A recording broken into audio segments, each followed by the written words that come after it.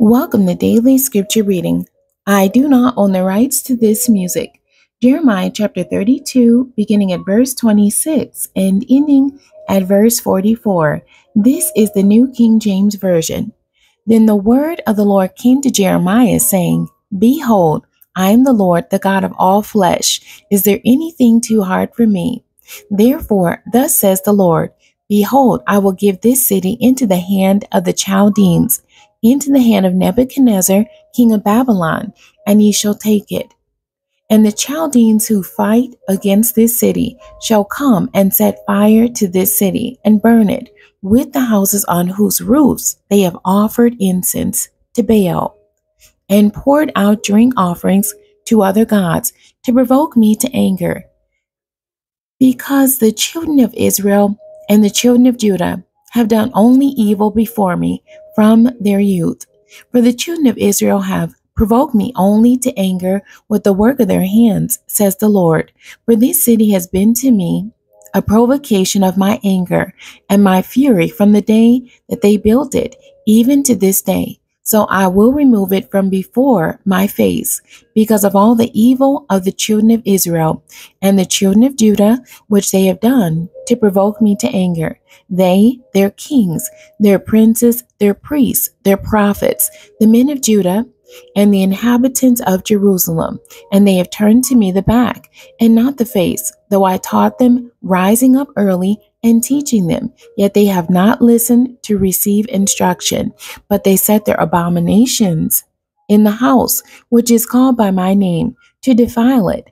And they built the high places of Baal, which are in the valley of the son of Hinnom, to cause their sons and their daughters to pass through the fire to Molech, which I did not command them, nor did it come into my mind that they should do this abomination to cause Judah to sin.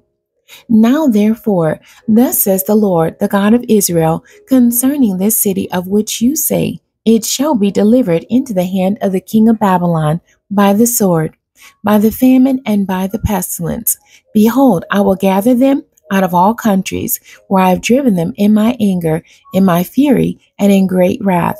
I will bring them back to this place, and I will cause them to dwell safely. They shall be my people, and I will be their God. Then I will give them one heart and one way, that they may fear me forever, for the good of them and their children after them. And I will make an everlasting covenant with them, that I will not turn away from doing them good, but I will put my fear in their hearts, so that they will not depart from me. Yes, I will rejoice over them to do them good, and I will assuredly plant them in this land with all my heart and with all my soul. For thus says the Lord, just as I have brought all this great calamity on this people, so I will bring on them all the good that I have promised them, and fields will be bought in this land of which you say, it is desolate without man or beast. It has been given into the hand of the Chaldeans.